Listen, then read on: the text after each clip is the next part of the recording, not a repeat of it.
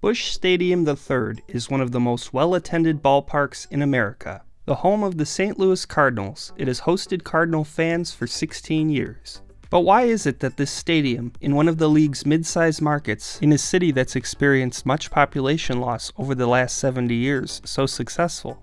This is why Busch Stadium works.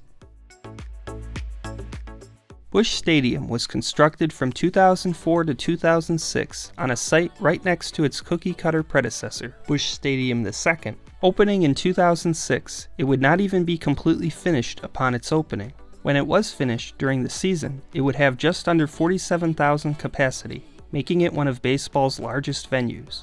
The stadium's inaugural season was a hit, being a complete sellout, and the Cardinals would win the World Series at their new home that year. In the years since opening, the stadium has regularly sold out and has never averaged less than 38,000 fans a game per season.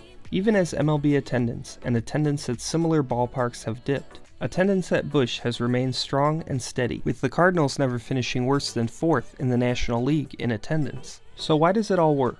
Why is it that this ballpark can outdraw several larger markets with larger population bases, especially when the city of St. Louis has lost more than half its population since 1950? First and probably foremost is tradition and winning.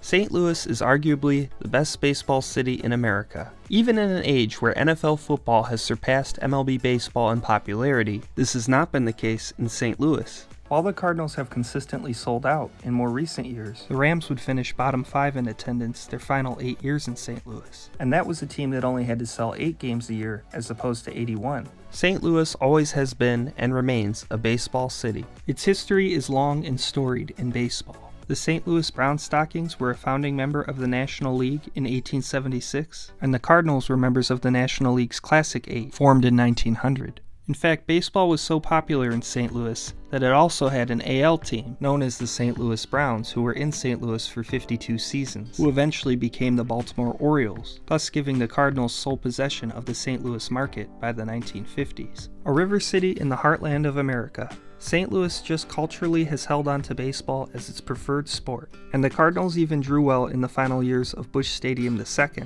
a much lesser venue than its successor. Then there is the winning. The team, with its 11 World Series wins, has the most of any team in the National League, and the second most in all of Major League Baseball.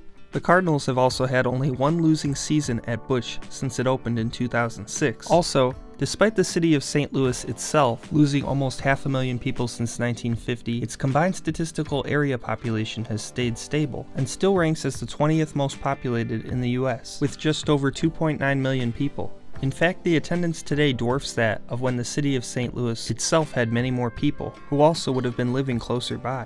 Given this, fans are traveling from farther out of town to see their team. To put it simply, it's a large regional draw. Then there is the venue itself.